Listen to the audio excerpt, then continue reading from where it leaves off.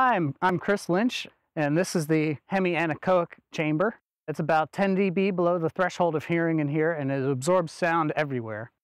And you can do cool things with sound like this, or like this, or this. Who's your daddy? Oh, just kidding.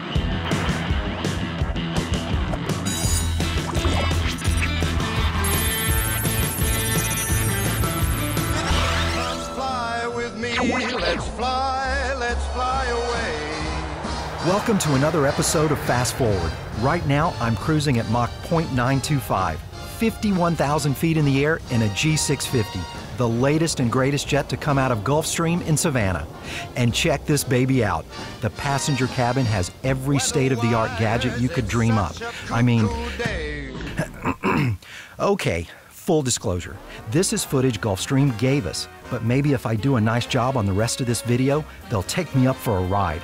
So let's get started by learning a little more about Gulfstream. Gulfstream creates a fleet of aircraft starting from the G150 to the G650. We design them, we develop them, we manufacture them, we sell them, and we also maintain them when they're out in the field. Here at Gulfstream in Savannah, there are roughly 7,500 employees. Over the whole company across the world, there are about 12,000. So tell me more about that G650 we saw earlier. Has the most range, flies the fastest, has the largest cabin, most comfortable. I mean, it's the epitome of business aviation. It goes Mach 0.925. Okay, there we go again with that Mach thing. How about a teachable moment on what the terms Mach and Supersonic mean? Mach is just a airspeed. It's just like in cars we have miles per hour. Well, jets go by Mach speed. It varies by altitude, by temperature, but Mach is the speed of sound. And by the way, Mach speed is named in honor of Austrian physicist Ernst Mach, who used math to predict what would happen to objects moving at supersonic speeds, which leads us to supersonic. The word sonic basically means having a speed equal to sound. So, when you cross Mach 1, that's called going supersonic. You're going faster than the speed of sound. Okay, tell me more about what you do here. I'm a college co-op in engineering. What that means is I rotate through a lot of different departments in Gulfstream. So I work here a semester and then I go back to school for a semester. I'm an acoustics engineer here at Gulfstream, and it's my job to test everything that goes on the airplane to determine how well it blocks the sound. I actually work on the actual airplane itself. Anytime there's a new product, we get the first 5 airplanes. We walk them through the certification process to make sure they're safe to fly and they meet all the different regulations. I am currently working in the Advanced Programs Department, working on the next generation aircraft. I can't really talk about it too much. We are working on new aircraft. You guys hopefully will be seeing what I'm working on in a couple years. Pretty exciting stuff. I'm sales engineering, answering the technical questions, helping customers decide which airplanes to buy. And what'd you do before this? I was a corporate pilot. Seriously? That's right, I'm a jet pilot. Then this is a great time to find out how airplanes fly. Almost all aircraft have a similar wing shape. You can see that the upper surface is curved more than the lower surface. This is intentional. Chris is talking about something called Bernoulli's principle. As an airplane wing slices through a column of air, the air going over the top of the wing has to take a longer path than the air below.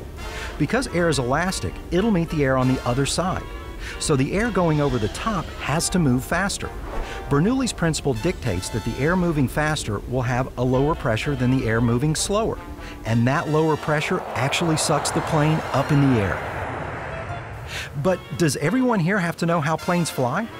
We provide hundreds of career opportunities, from entry level, fresh out of high school, all the way up to the seasoned veteran. We have nurses, we have lawyers, Finance people, and then you have people who actually build the aircraft, people who get to use their hands and use tools on a daily basis, interior designers, people who actually make the cabinetry, do woodworking. It takes hundreds and hundreds of people coming together, working together to get this thing put together. Okay, and those hundreds of people are obviously pretty smart. But let's be honest, anyone who's ever sat in a high school math class thinks they're never going to use that stuff. What do you say to that? I'd say you might be right, but for a small investment on your part, you might be wrong. I make a very good living doing what I do, and I couldn't do it if I didn't have a strong science and math background. The one great thing about what I do, it's pretty much the same thing I did in high school. The difference between then and now, I get to do it on the world's fastest, largest, best airplane out there. It's not a bad deal, and you get paid for it. Oh man, I struggled with English so bad. And that may have been just because I came from 2 Hispanic parents and they didn't speak English well themselves, but my English was horrible, and when it came to math, it just kind of clicked, really. Okay, maybe, but what if math just doesn't click for me? You just got to make sure that you are willing to go out, get the tutoring you need if you don't understand something. It's just part of going to school and part of something you have to do. Turn off the television and start reading everything you can about what you're interested in. Yes, you're not going to be cool, you're not going to know what the latest TV show or movie is or video game, but you will be successful because you'll know so much more than the competition. Being successful does sound good. It's working here. Speaking of that, what is the best thing about working here? We are building the most advanced business jets in the world. And when you see something that you've designed and manufactured, it really just takes your breath away. The coolest part of my job is just the ability to come up with an idea and work on it and work hard at it and actually see it get implemented on the aircraft. And now you have a piece of the airplane, you'll always have a piece of the airplane with your name on it. I've always wanted a plane with my name on it. I could actually get it here. Okay, this is pretty amazing stuff, but I want to raise the stakes. So let's call this last question, Hey Gulfstream, blow my mind.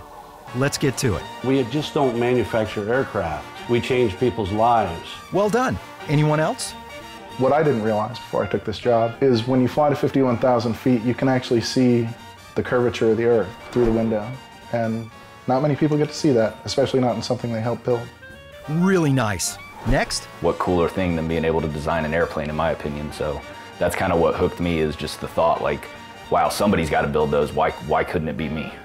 Excellent. Brandy, fly us home.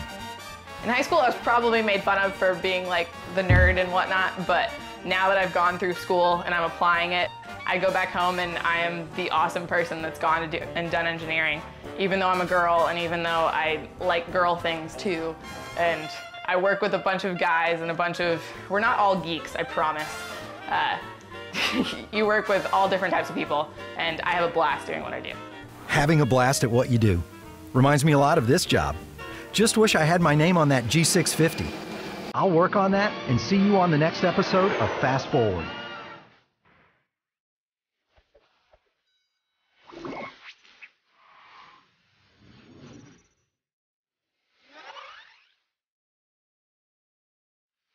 Wow.